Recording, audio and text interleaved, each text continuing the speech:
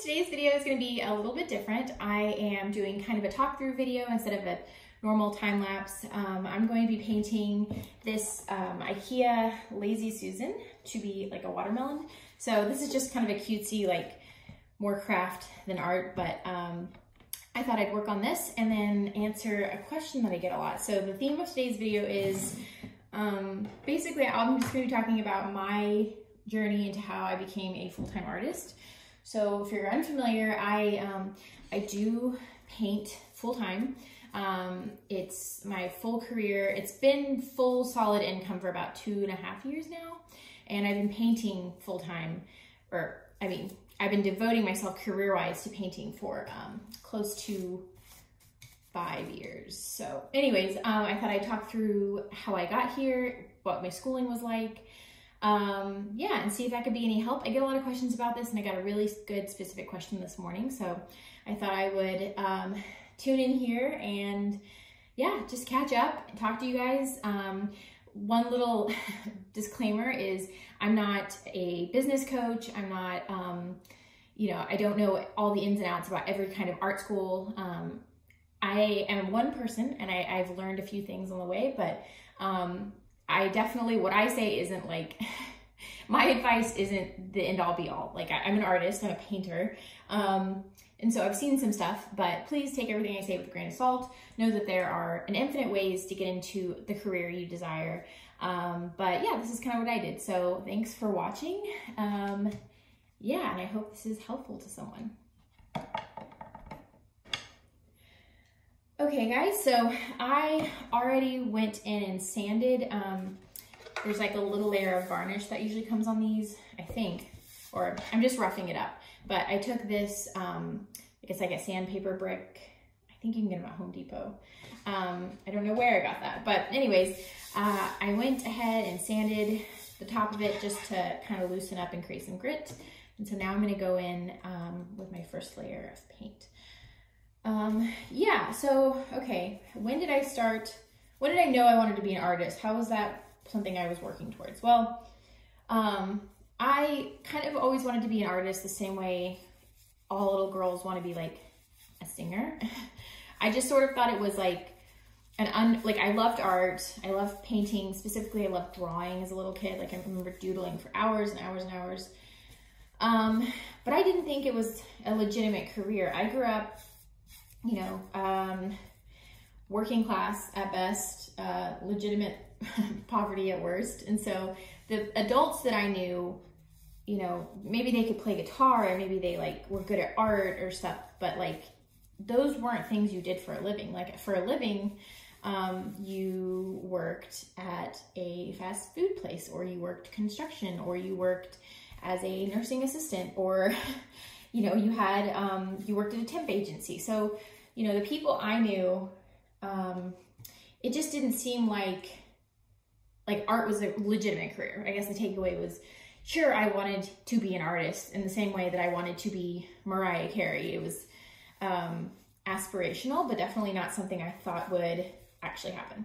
So that's kind of how I was as a kid. Still did art, and when people asked what I wanted to do, I said I wanted to be a singer and an artist, but I didn't take it very seriously. And then, in middle school, I didn't take the art track, and at my school you could either do band, orchestra, choir, or art as your fine art. And I always did choir. I loved singing. I was never especially good at it. I was a pretty decent choir singer, but it was fun, and I liked the social aspect, so I did that. And so I did that in high school too. I took the same thing. You could pick kind of one of those tracks to do for your fine art credits to graduate, but so I stuck with choir. So that was that. I wasn't especially good. I wasn't especially passionate about it, but that's just kind of what I was familiar with. And then when I was a senior, I just needed easy credits. And so I took general art. And so like I say sometimes, like I didn't take any art classes in high school, and that's a bit of a misnomer. But I will just say, like, I think I was the only senior in that class. And it's not that I didn't learn anything, but it was just, it was, I was a senior and I was very tired of being in school, and that's kind of how seriously I took that class. But anyways, I didn't think, you know, I still wasn't thinking that I would be an artist. At that point, I didn't even know if I would go to college. Again, I just didn't know that college was, you know, I always tried to make good grades to go to college. But like all of my peers kind of were. And by the senior year, most people who had sort of talked about wanting to go to like the local state school, they were either having kids, or they unfortunately were mixed up in the wrong crowd, or like the lucky few went to community college, or were going to go to community college.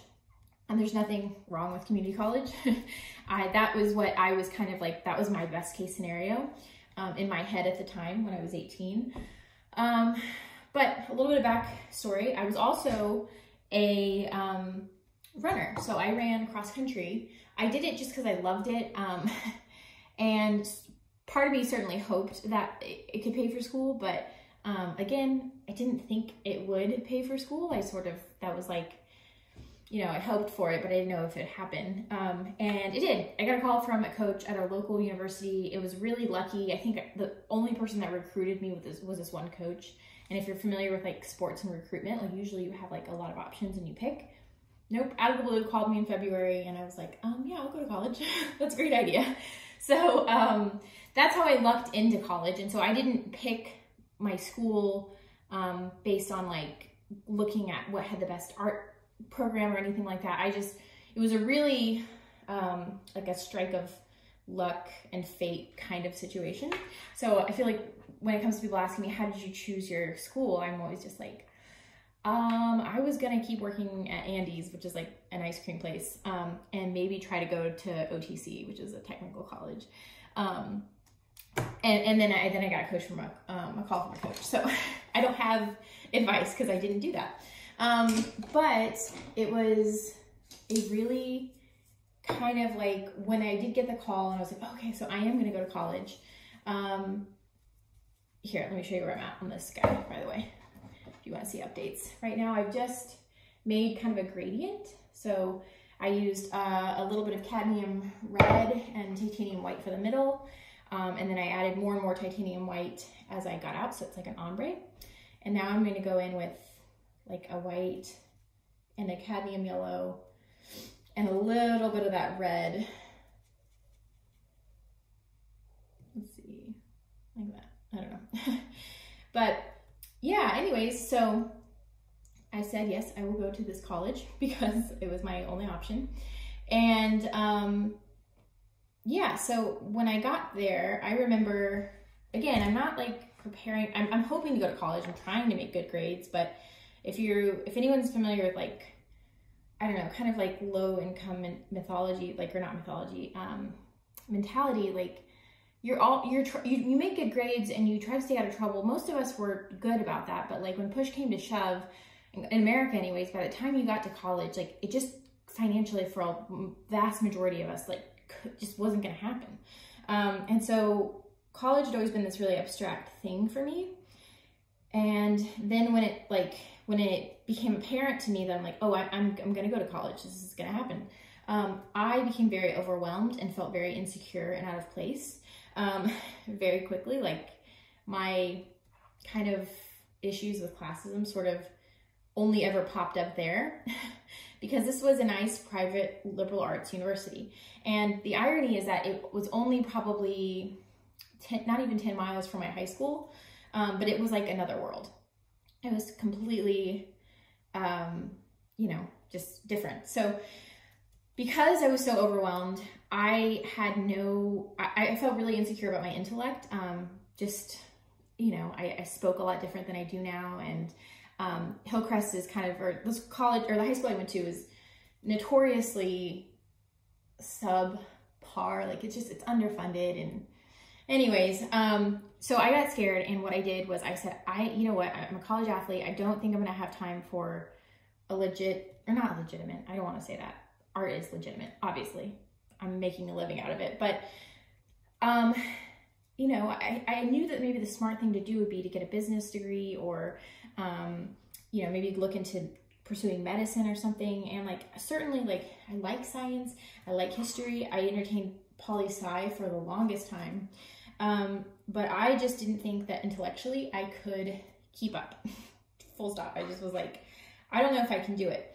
Partially because I was insecure, but also partially because as a student athlete, and I still had to work my fast food job, I just knew I'd be maxed out, like fully maxed out. So I chose art as a major because, and like, it sounds so bad, but you know, it's a fate thing. I think it happened for a reason. But I chose art because I knew I had a knack for it, and I quite frankly thought it would be an easy major. Of course, it ended up being a very difficult major in the sense that like I spent a lot of time in the classroom. But I'm glad I did that because I do think it was like I was most prepared for that major, and it ended up being something I was so passionate about that like I didn't mind putting in the work. You know, I wasn't a bad student, but I was never like an exceptional student. Like I really struggled with homework, and I don't know. I just, so art was it ended up being like a perfect fit. So again, like one of those like fate type things. But anyways, yeah, I became an art major and I loved it. And, you know, the major at my school, it was pretty much just about learning technique. So it was an interdisciplinary program. So it's a liberal arts school. So it's not like just an art school. So it's 4 years, and I took a lot of, I took, you know, prereqs. So like math 101, science 101, you know, a bunch of history courses and philosophy courses. And I minored in Asian studies, which was actually super duper fun. I took Mandarin, and, you know, if I'd had the funds, I would have gotten to go to Beijing and stuff. So it was a really cool program. The reason I chose that as a minor, by the way, was I was such a hick. Like I had like almost literally never left the Ozarks my whole childhood. And I was like, I should learn about something that isn't like middle of America. So it was, for me, it was like my only way I could like travel. So I loved it. I loved the history classes. It was really fun. But anyways, yeah, but so for art, I took 6 semesters of painting, and I took a bunch of like crossover interdisciplinary art classes. So sculpture, foundations of design, a bunch of photography classes, printmaking, just like all kinds of different art classes. And they were really fun and really fulfilling, and I loved it so much. And yeah, painting was kind of my go-to. I had a painting professor, his name's Todd Lowry. I'll try to like link him below. You should follow him or just say hi to him. He's like truly one of the best humans, like mentor. Like having him as a professor, like I think changed my life. So I will say a little nugget of advice, like you don't have to be in the best art program as far as like it's always ranked #1 to have a fulfilling art experience. Like it really only takes a couple of really key faculty members that are like devoted to it. So if you do a tour of a college and you find a faculty member that you really click with, like genuinely, and I know it's hard to do like in an initial meeting, just keep that in mind, because it wasn't a very robust art program. They're not known for art, but I learned so much from just him specifically and his passion. So anyways, but yeah, so I had him, and he was outstanding, just really devoted to teaching and helping students learn, and was a very good technical painting professor. Like he was really good about teaching us all the technical ins and outs of painting. And so anyways, yeah, I had him. I had a great experience with art, but we learned absolutely nothing about how to run a business. Is that surprising to anyone? I feel like every time I ask y'all, like, what was your college experience like? The #1 like feedback I get from people is like, oh, it was great. I learned, you know, but I didn't learn anything about how to run a business. And I think that's pretty par for the course, at least, I don't know about like super recently, but for people who've graduated in the last 10 years, and I graduated 5 years ago, 4 years ago, 5 years ago, you know, within a decade. So anyways, yeah, that was definitely my experience. you know, our painting professor took time to like really talk to us. And so certainly I knew that there was a whole other component to being a full-time artist. And I remember at the end of my senior year, he pulled, you know, I graduated with a group of like 4 other painters. And he pulled us aside and he was like, you know, just so you know, like an art career looks like, you know, different for everyone, but like it's gonna be a lot of like hitting the pavement, and it really kind of matters what city you live in. And, you know, so this was 2014, so 6 years ago, simple math, right? But, you know, and at the time it was pretty true. Like you really had to live in New York or, you know, Southern California or San Francisco or maybe Chicago, Miami, one of those cities, or an international city, to get seen, because going and pounding the pavement in person and bringing your portfolio places, and, you know, more importantly, he emphasized networking in person, was just super important. That's how you got your footing in the art world. Maybe you found a mentor, or you were lucky and could get a decent gallery right out the bat. That's kind of how you had to do it. Instagram was a thing. Like it was, you know, I had it all through college, but it wasn't what it is now at all. And so I remember with that advice being really scared, being like, I don't know, you know, because I didn't know where I was going to live. You know, I thought maybe I'd stay in Springfield. My husband and I, we got married right after college. So, you know, weird time, but we were thinking maybe we'll move to Atlanta. We wanted a bigger city, but we just didn't know where. He's a writing major, I'm an art major. So we were like, well, we can't live in, you know, a tiny little Midwestern town. What are we going to do? And so we thought about, you know, moving to a bigger city. Anyways, oh, here's an update on this, by the way. Painting the edge, this nice green color. But yeah, so we kind of didn't know what we were doing. Lincoln and I, that's my husband. And, you know, when I graduated, we moved to Austin. He got a job at a sports media company, which is great. And so he started working, and he worked a ton. Like if anyone's worked at like a smaller media startup, or not even small, but that culture is insane. Like you just work your butt off. Like, I mean, I'm not even exaggerating. The first couple of years he worked there, he probably worked like legitimately 80 hours a week, because he's covering breaking news. And anyways, so where did that leave me? I graduated with art degree. I had a pretty decent set of skills, knew nothing about business. What am I gonna do with my life?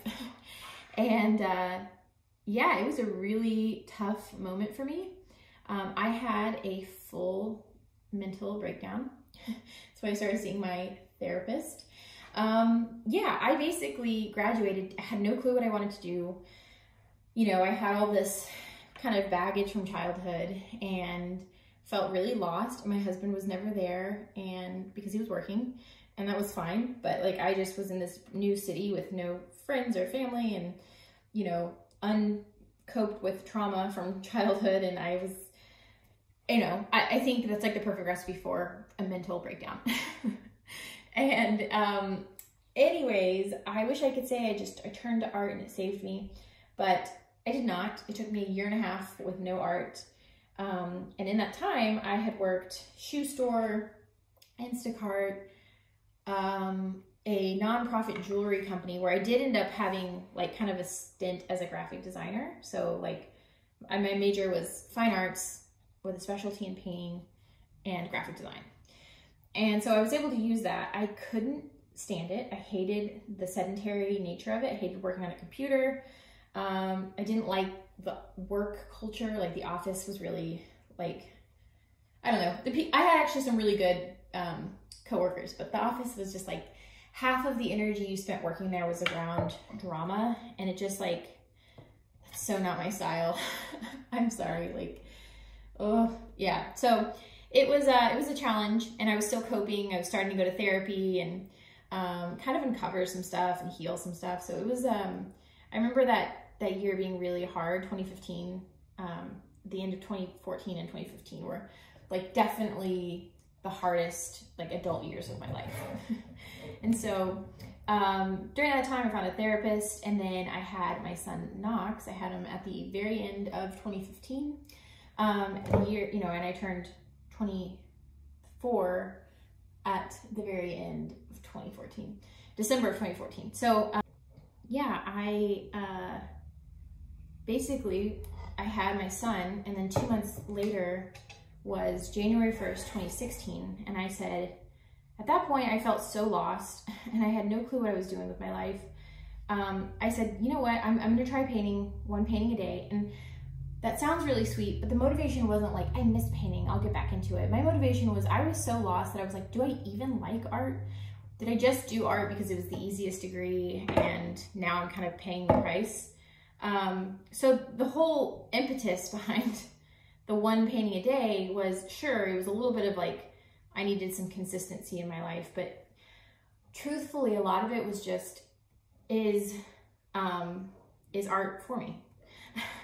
So I had as much faith that I would come out the other end being like, oh yeah, I tried it for a year and it was hell and I did the bare minimum.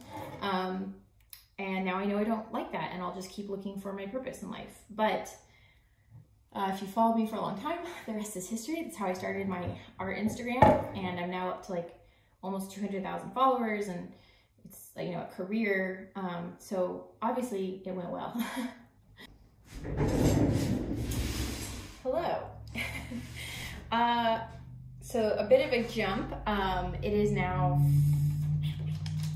5 hours later? No, 6 hours later? Yeah, it's way later.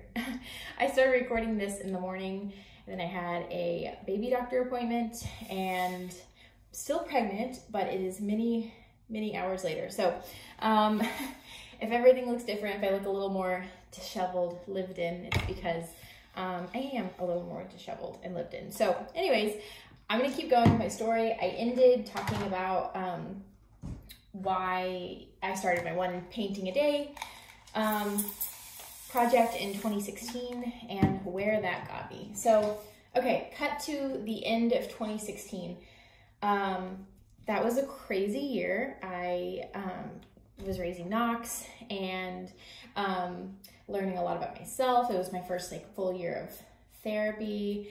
And yeah, I learned that I loved art, that it wasn't, you know, my worst fear of not liking art as much as I thought I did was disproven, because I really did enjoy it. I loved it so much. Not only was I proud of myself for making art, one painting a day, but I found a community. I got better at my craft. Yeah, it was just really rewarding. So at this point I'm doing lines like this, and this is kind of what it looks like now. So turning into a watermelon, but it's all dried, luckily. That's the nice thing about, I guess, taking a long break. But anyways, did I make any money that first year? I had one deal at the end of I wasn't trying to pursue it as a career. Up until this point, so how was I living? I was pretty much full-time taking care of my son, which, you know, was only possible because of my husband, but it wasn't like, I wasn't necessarily a kept woman. It was, I was still having to do graphic design gigs and photography work. And my husband was doing Instacart in addition to like random job. Like, we both had like career changes that year. He burnt out really bad. I could make a whole video over burnout. And you know, we both kind of like scrambled to pay bills that year. It was a really weird year for us. We learned a lot. Like, I wouldn't take it back. But yeah, it was, I mean, that's how I learned a lot of my technique, was just trying to save paint and save money. So I was teaching my workshop, and I feel like every other tip that I was saying on camera, I was like, oh, I learned this basically from having to save paint. So anyways, that was a rough year, but a rewarding year, because both of us started doing kind of what we loved. So he was like freelance writing and I was painting, and we just were eating beans and rice and didn't have health insurance, and Knox was covered. But anyways, it was just, it was a wild year for us. And 2017 was a little bit different. Oh no, my gig. So I, through family members on Lincoln's side, was able to do a bunch of art for a community health clinic. They commissioned 10 paintings that were pretty large, and it paid $10,000. And that was like the very end of the year. I got that. I got the payout. I worked on it all summer. And yeah, that was wild. I was like, oh, you can make money with this. And so beginning of 2017, I started saying, okay, how can I turn this from a hobby into a real career? And part of it also was Knox was getting to an age where I could do stuff again. I don't know if anyone has, you know, lethal babies, but the first year, they're kind of attached to you. I used to call him Barnacle Boy because he lived on me. And I started having a little bit of time to devote to not only the art, but the marketing and the business and the objectives and everything else that comes with running a business. And so 2017 was the first year that I consciously pursued it as a legitimate career. And I set up an Etsy that year. I may have set it up in the end of 2016, but I didn't start pursuing it until 2017. That year, I also started doing giveaways, and like my following wasn't very big. 2016, 2017, I gained followers really slowly. I was still posting once a day or more, but I never broke 2,000 until 2018. Or maybe it was like the very end of 2017. But it was a tough year as far as making money, but it was a breakthrough year for me as far as my craft. So I feel like that year I went from a very amateur, like maybe I had some education, but like I was still very green, to a place where I started to feel like my art was representing like what I wanted to say all along. So it was a really good year for me craft-wise. It financially was another rough year, but I had a lot of trial and error. So I started shipping things in 2017, shipping things to different parts of the country because of my Etsy shop. And I learned a lot through trial and error, how like not to ship things, and how to ship things. Again, another video. I learned a lot about customer service. Obviously I'd worked jobs where I needed customer service skills, but like refunding and, you know, different things involving like packaging and contracts and stuff like that, I started to kind of get a taste for. And then, so that was 2017, just to be concise. January of 2018, I worked with this artist, like it was a group of artists who wanted to help other artists, and they namely did like street art, so like spray paint art, but they had a residency type program for emerging artists in Austin, and it was 1 month long, and I had access to a studio space, and I had every week. We talked about social media was 1 week, marketing was another week, SEO for your website was another week, and making contracts and legal stuff were other weeks. I forget, it was four or 5 weeks, but anyways, all of that information just sunk in. Like I had, at this point, had 2 years of making art and like 1 year of like trying to sell the art. So whenever this information came along, I wasn't entirely new to this. So I was able to very quickly implement, you know, I was already making one piece of content every single day. And so I only had to like modify my social media strategy, and it took off. Like it was insane. I feel like all the work I had been doing, like posting every single day and doing stories and giveaways, had been like building. And then when I got this like little set of information, so like time of day to post, content, you know, weekly arts and just different things like that, it like shot me into the stratosphere. I remember by August of 2018, I had 20K, and I think by the end of the year, I had like 50 or 70K. So it was like astronomical. Caught me off guard, really did.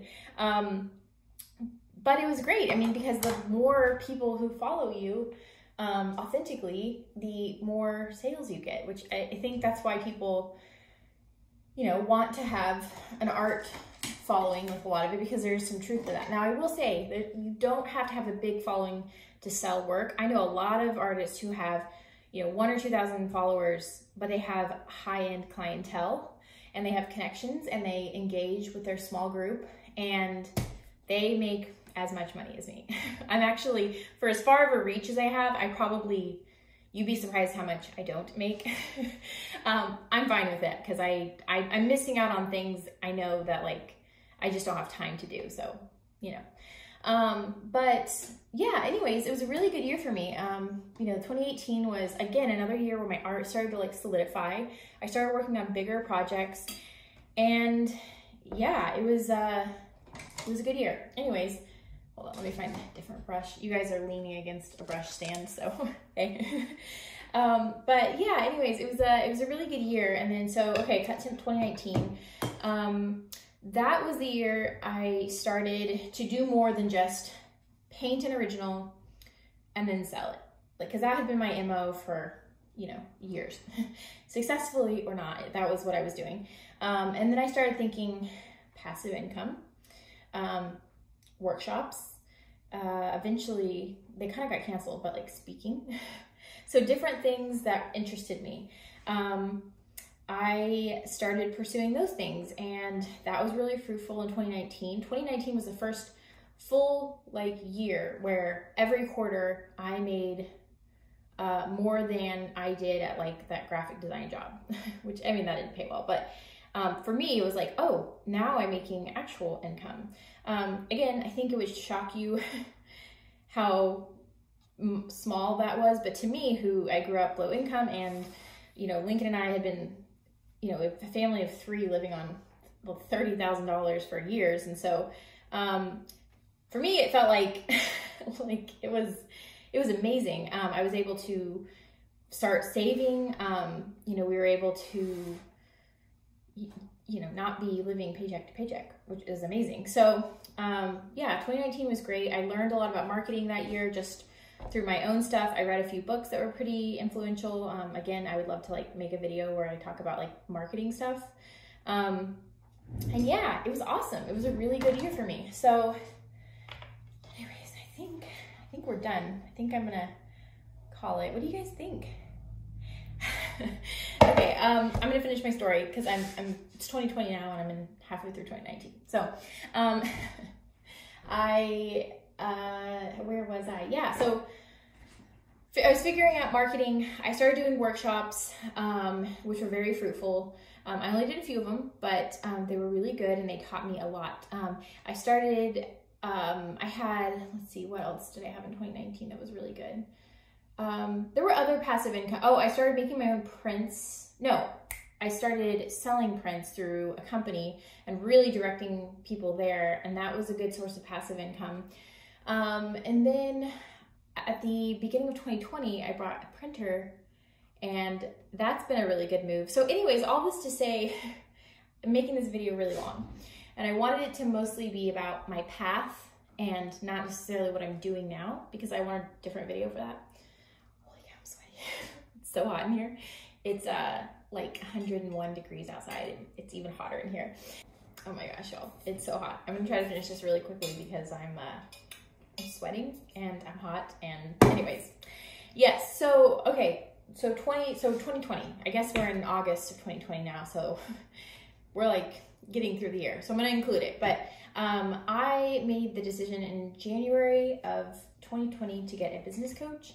I'd been eyeballing it for a while, but it financially didn't make sense until after 2019. And so that was a great step in the right direction because there were some marketing things that I was able to work out. I was able to start speaking about my story a little bit more. And it kind of gave me the push to start doing more video content. I got a lot of like, should I go to college? I would have to devote a whole video to that. And even then, like, I can't tell you what that looks like. I was able to go, so backtracking, like what and how and where did I get here?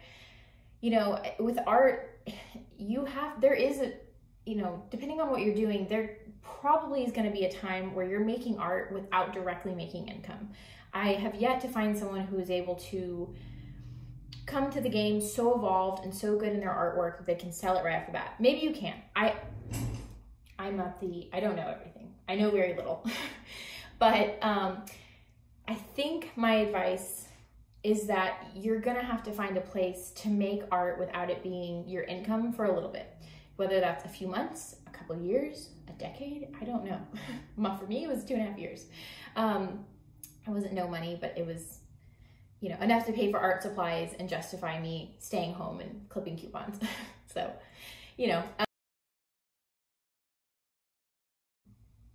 Yeah, so looking back, you know, the things that really were important for me was a couple of big things. A big takeaway from this video is to make sure that you have a firm boundary around your creative practice.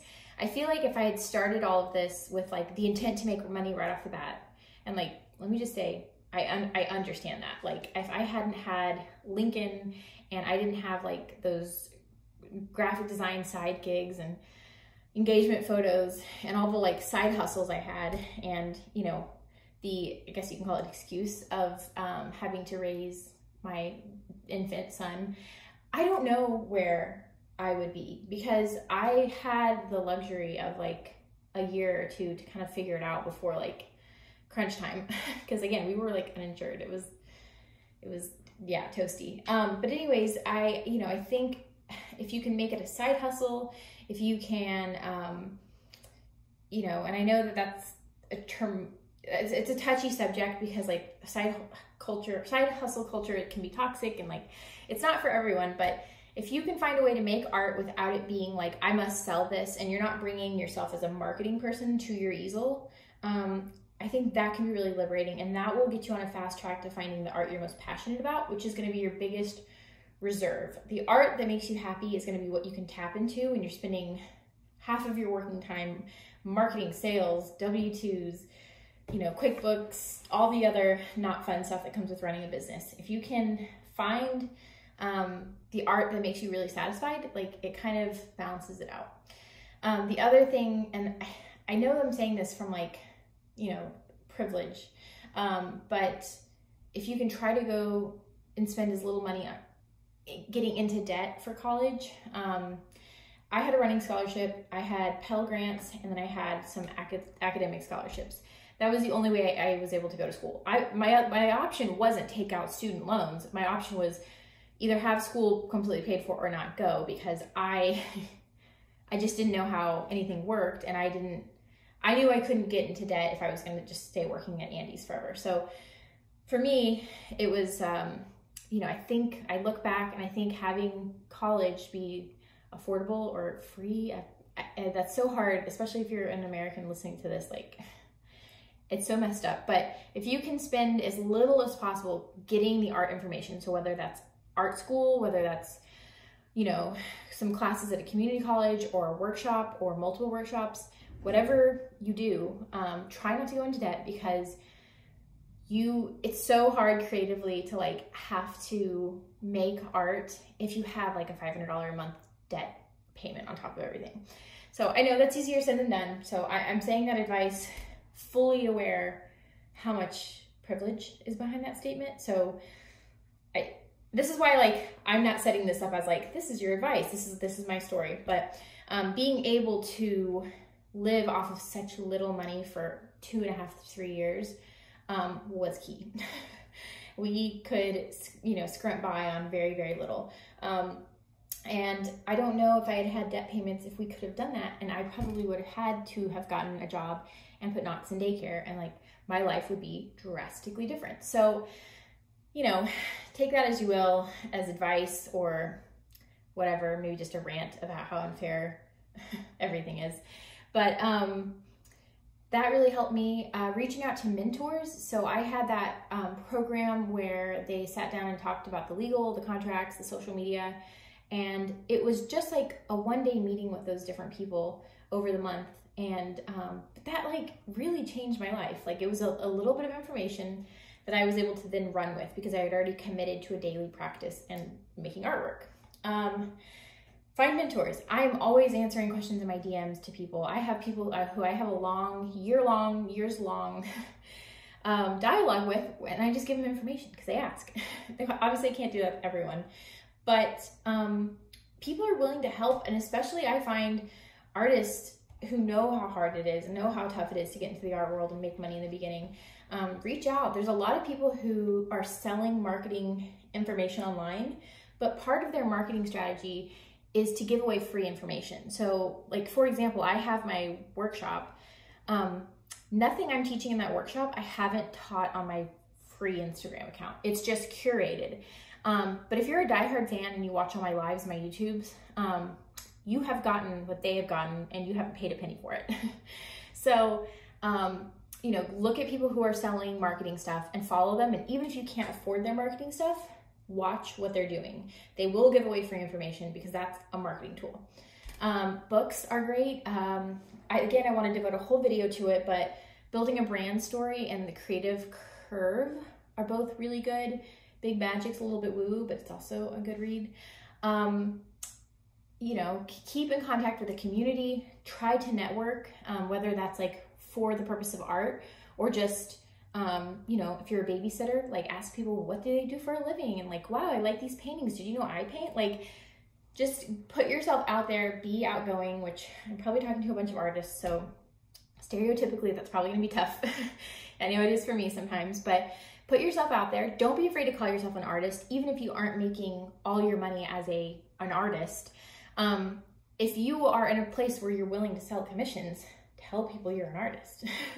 Simple as that. Don't, you know, especially you women, femmes out there, like, don't let, you know, be confident in the fact that you're an artist. If that's what you are and that's what you want to be, say that you are those things and you will become that, like it manifests and stuff. So anyways, yeah, I don't have a ton of like practical advice in this video because it was more of a story. But yeah, I hope that you are able to learn something from what I went through and, you know, have a little bit more insight into at least one person's story of how they got to be an artist. So yeah, okay, what's the takeaway?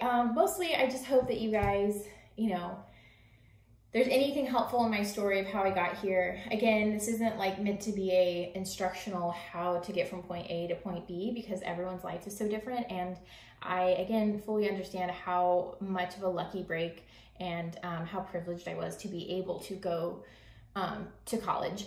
So I understand that, but there are multiple ways to learn and there's lots of people giving out free resources. So I hope that you gleaned something from this video, watching me sweat through it. I hope you learned something if you had to put up with this, but yeah, thanks for being here. Thanks for listening. This is how the lazy Susanna turned out. Yeah, it was fun. I just, yeah, at the end I went and painted these little stripes on here. They're more decorative than accurate, but that was fun. I don't know. So thanks for being here. I'm gonna turn on the AC and I hope you guys have a great rest of your day. Thank you.